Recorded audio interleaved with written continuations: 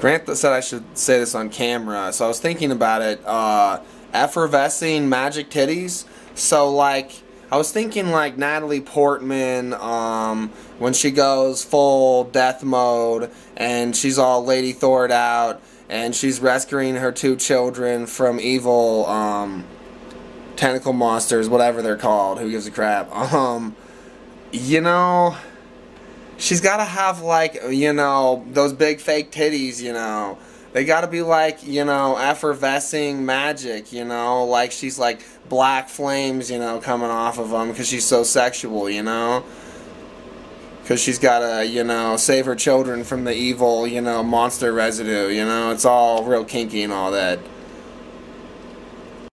Also, you can, like, have her, like, crotch, like, you know, pubic hair area be like flaming, like black, like flames coming off of that above, you know, her Lady Thor or hammer dick penis.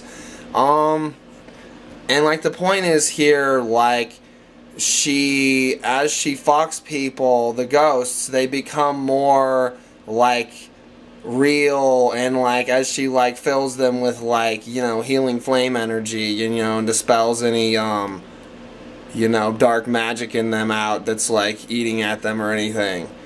So, you know, it's like kind of epic, you know. That's the point of the Thor movies. I'm trying to go as epic as possible. Everything's overboard grandiose while making sense, you know, to comic books and everything, like to actual restraints, you know, that are fun still.